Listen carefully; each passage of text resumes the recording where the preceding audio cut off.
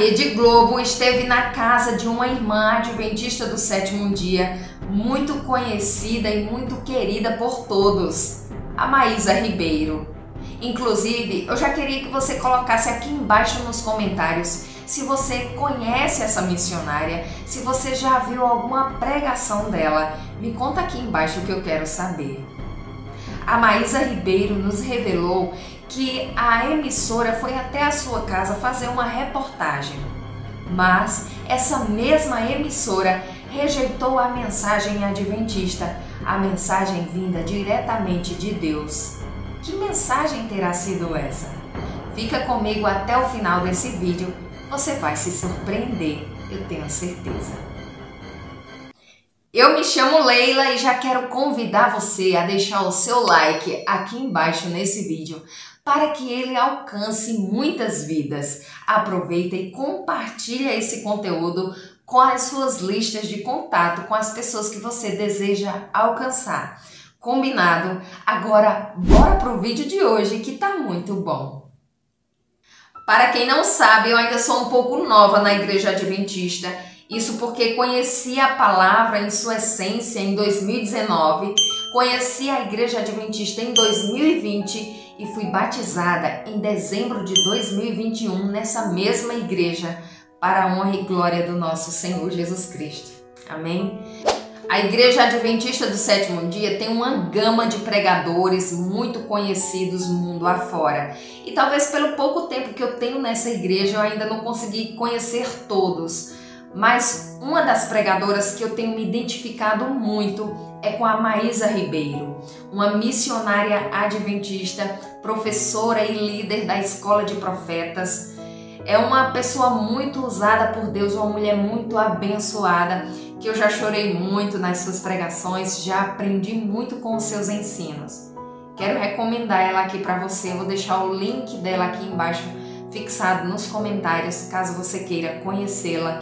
E foi numa dessas suas pregações que Maiza Ribeiro revelou algo muito interessante. Ela disse que a Rede Globo esteve na sua casa e que essa mesma emissora, durante a reportagem, se negou a relatar uma parte ali da mensagem adventista. Que parte terá sido essa? O interessante é que nessa pregação, na qual ela faz aí essa revelação, ela estava falando sobre as veredas da alma, que no caso são os 5 sentidos que Deus nos dá, que é a visão, a audição, o tato, o olfato e o paladar. Por essas 5 vias de acesso, o mundo exterior ele tem acesso ao interior da nossa alma. E algo muito interessante veio à minha mente enquanto ela estava pregando ali sobre as veredas da alma, de como o mal ele consegue entrar no ser humano. Quando ela falava ali de visão, eu lembrei de um detalhe muito importante da minha vida. Durante a minha final ali da infância e começo de adolescência, eu tinha um desejo muito grande de assistir filmes de terror. E quanto mais terror, mais eu queria assistir. Isso porque eu não tinha uma vida muito boa na minha infância e na minha adolescência. Sempre foi uma turbulência muito grande na minha família. Então eu sofria muito e depois eu posso até fazer um testemunho sobre essa parte aí da minha vida. Mas era muito sofrido para mim e eu queria ver alguém sofrendo mais do que eu. Olha só que pensamento tão egoísta, né? E eu tinha o desejo de assistir aqueles filmes de terror. E quando o filme acabava, eu pensava assim, eu sentia um certo alívio. Eu pensava assim, eu não posso dizer que o meu sofrimento é tão grande assim, porque eu vi alguém sofrendo mais do que eu, nesse filme aí que eu vi. Então eu fui crescendo e na minha juventude, fase adulta, eu comecei a trocar os filmes de terror pelos casos, documentários reais, porque eu pensava, o filme é só um filme, eu quero algo baseado em fatos reais, eu quero algo verdadeiro.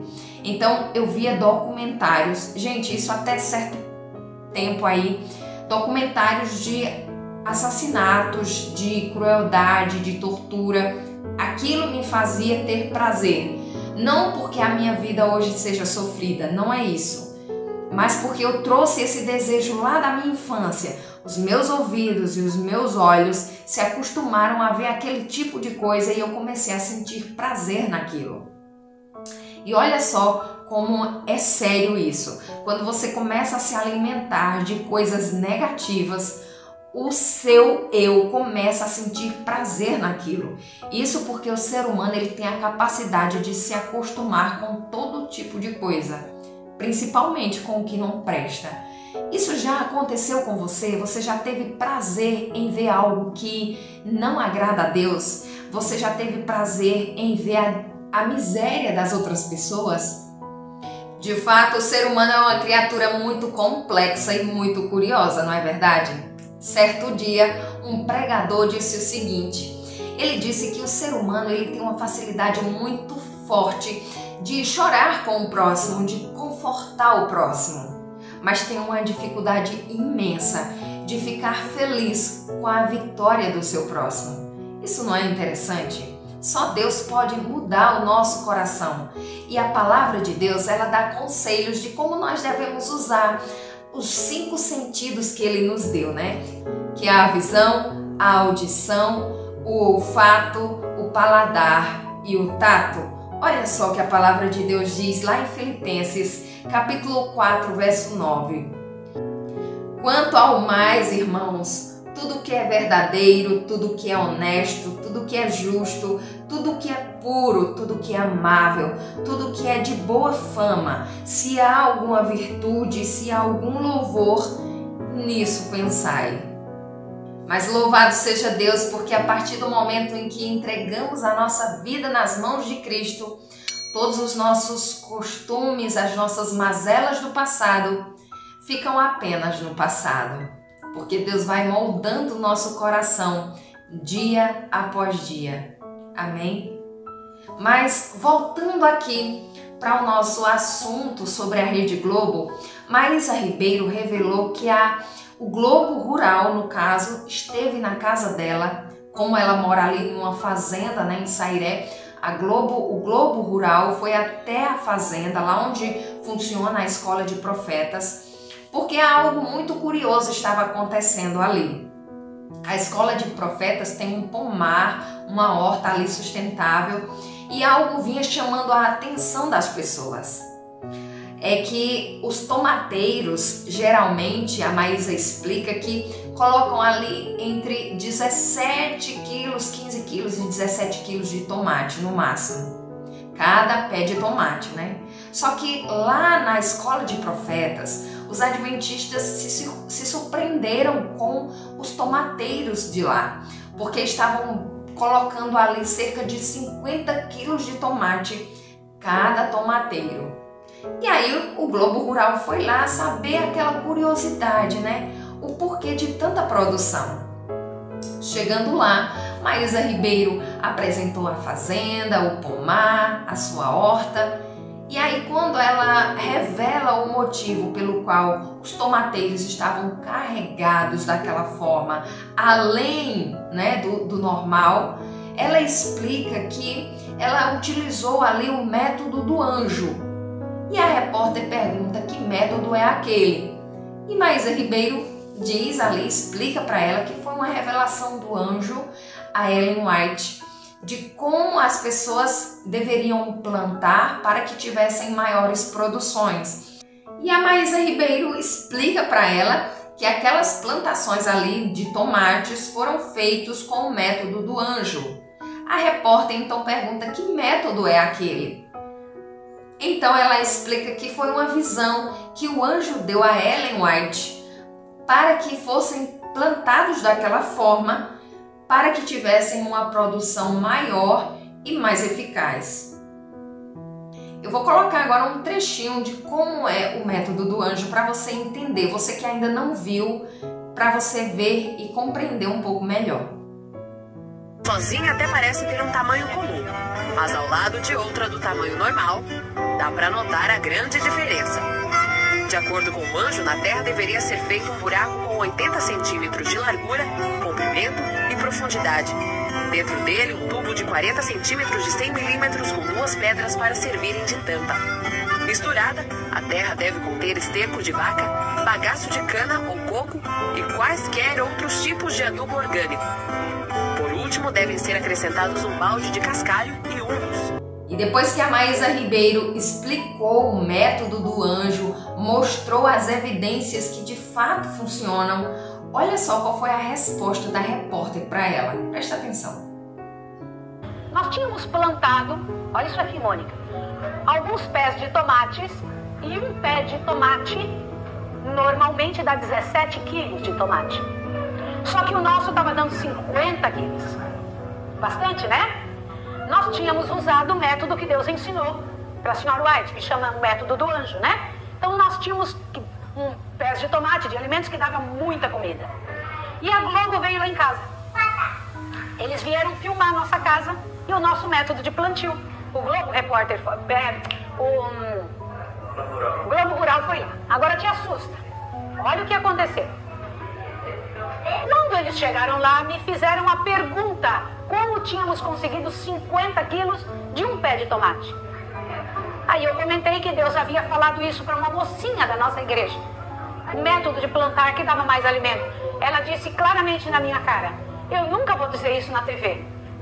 Ela falou, essa parte eu vou pular. Eu vou explicar o método de vocês, mas eu vou pular essa parte. É muito curioso quando a gente vê que de fato o mundo em si rejeita os ensinos de Deus. Ensinos esses que ajudariam o ser humano a viver melhor e até viver mais. Talvez se Maiza Ribeiro tivesse relatado ali que ela tinha feito uma mandinga ou uma simpatia para ter frutos em maior quantidade e em maior tamanho, talvez a repórter tivesse tido coragem de divulgar isso na televisão. Mas como as informações se tratavam de revelação, de Deus, de anjo, talvez a repórter ficou um pouco receosa, com vergonha de postar isso na reportagem, né? De colocar isso na reportagem. E isso é muito triste de se ver. Eu queria muito trazer um trecho aqui dessa reportagem com o Globo Rural lá na fazenda, né? na Escola de Profetas, mas eu não consegui localizar essa reportagem. Mas eu trouxe aqui um trechinho de outra reportagem, de outra emissora que esteve lá também na Escola de Profetas. Confere aí um pedacinho dessa entrevista. Em Sairé, interior de Pernambuco, a professora Maiza, que é a diretora da Escola de Profetas, uma escola que ensina jovens a serem missionários, descobriu na pele as dificuldades que envolvem o cultivo das frutas e vegetais. Quando nós começamos tudo isso aqui, nós tínhamos uma terra que não funcionava, que não produzia, uma terra que estava viciada em agrotóxicos, em insumos químicos e etc., uma série de situações que elas só dificultavam que a gente conseguisse colher alguma coisa boa. A professora Maiza então ouviu falar de uma técnica especial de plantio. Nós descobrimos essa técnica do anjo que Deus deu para a irmã White e começamos a trabalhar aqui. É uma maneira simples, mas extremamente produtiva. Então, me conta aí, gostou do vídeo de hoje? Você já conhecia o método do anjo? Já chegou a fazer essa experiência? Me conta aí embaixo nos comentários que eu quero saber. Aproveita e divulga esse conteúdo nas suas listas de contato e não esqueça de deixar o seu joinha, combinado? Que Deus abençoe a tua vida, a tua casa e o teu ministério e até o próximo vídeo se Deus quiser. Amém.